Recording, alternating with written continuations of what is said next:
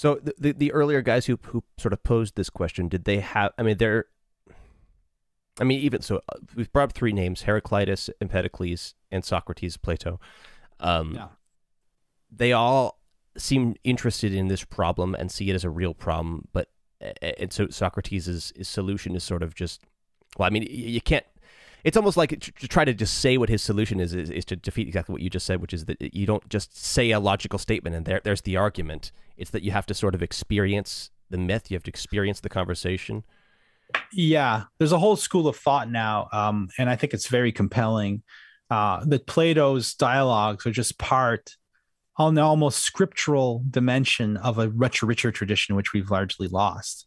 That Plato was actually engaged in a kind of ascesis, a religious tradition, a practice, and that philosophy was one part of it, much like philosophical discourse is one part of yoga in India. It has all these other limbs, right? I think there's 8 limbs of yoga, or there might have been something like that in Athens. And Plato, the texts that he left behind are just one aspect of a religious practice, a mystical practice aimed at kind of union with the one or something like that.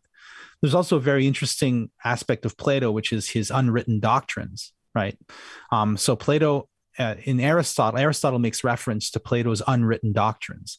And Aristotle actually talks about, like, because he was taught by Plato. So he often has little asides about, yeah, Plato used to say this, but it's kind of weird to read Aristotle talk about Plato. It's like really strange.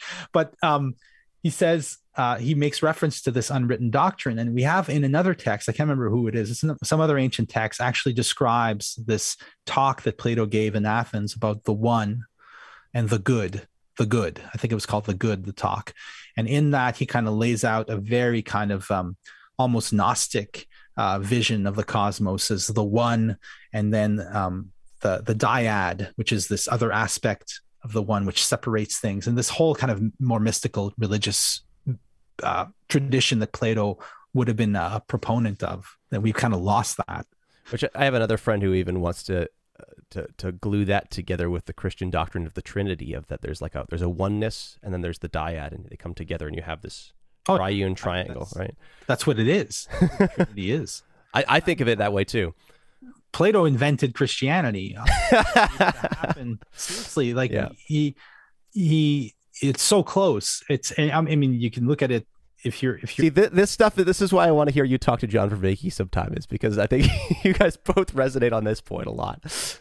Oh yeah, he set the stage, and Christianity is, Nietzsche said Christianity is Plato for the masses. And I think that's completely right. The only thing that Nietzsche has nothing but contempt for the masses, but I'm a democratic person, so I have a lot of respect for the masses. So like Christianity is Plato for people, as opposed to specialists or aristocrats. Yeah. So it somehow is a myth that, so partially there's a bias because I was raised, I'm a Western, I'm a white guy. I was raised in a Christian family. So like Christianity, there's bias that's in the bottom of my soul. That's like, oh, somehow my religion it's got to be the answer somehow. Right. And even if I want to step back and be a little bit more inclusive to other religions, it's like, I still need to, regardless of whether or not it's the only way of coming about an answer to this problem, it has to be my answer. Likely, I need to figure out how to square my own religious story with this problem if I want to engage with it, right? Well, that's that. I don't think it's particularly controversial to say that Christianity is Platonic. If I spin it this way, if I say Plato was like John the Baptist preparing us for the incarnation, which is what some Christians might say, and that might be what I believe on some level, that would be a little too contentious, I think. All I'm saying is that Christianity really, really draws deep on the Neoplatonic well when it formulates its doctrines. It really draws on Plato.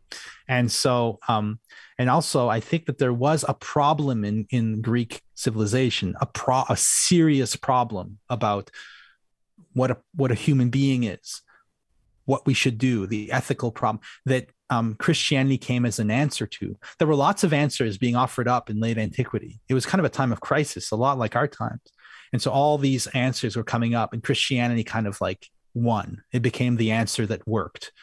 And because it was resolving a lot of tensions that had come up in the Neoplatonic tradition and Stoicism and all the other spiritual traditions of late antiquity, there was something wasn't resolved, and Christianity came to resolve it. How else would you explain the success of a religion? It obviously answers some questions if it's spread like it did. So you could also make an argument, I guess, if you're Muslim, that Islam is actually the completion and plenitude and fulfillment of Plato. It seems to me that some of the Islamic philosophers of the past might have argued that. But I don't know of any Jews who would claim that Judaism is the fulfillment of Plato, because obviously Judaism draws on a different tradition, and Christianity, I guess, kind of tries to bring the Mosaic tradition, right, and in conjunction with the Platonic tradition. And in fact, that's another thing, just in case you're interested in any of this. In late antiquity in Alexandria, Moses was as big as Plato. Like, people were talking about Plato, people were also talking about Moses, not just Jews, a lot of Hellenized Jews, but also a lot of just Greek thinkers. Moses had showed up, and he was, in a sense, more ancient than Plato, or came from a totally different place, but they were trying to show how Moses was part of Plato's lineage, preceding Plato, so that Plato had learned what he learned from Moses. But so I think the bigger question, though, is that why this is back to the question that we were already, I think, trying to dig into, and I think we have a partial answer, or at least you give me something here anyways, is that, okay, so myth, story, art somehow brings together paradoxical argument or paradoxical statements in a way that just pure logical going back at it against each other can't do sometimes. Right. But so I want to see how that relates to Christianity, but I want to do something for a second.